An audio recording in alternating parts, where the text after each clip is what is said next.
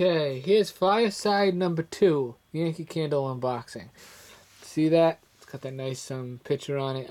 When you look at the original one that's on eBay, I saw one for $90. It has the same picture, but it's a little smaller.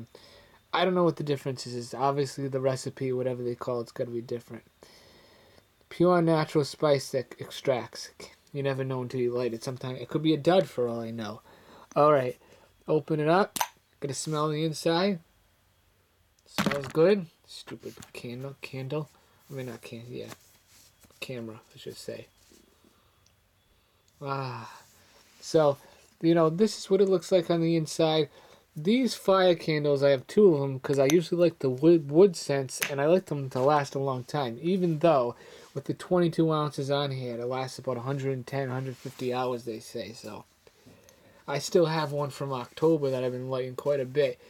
And it's now November, 2 months later, and it's still going. All right, that's it, and bye-bye.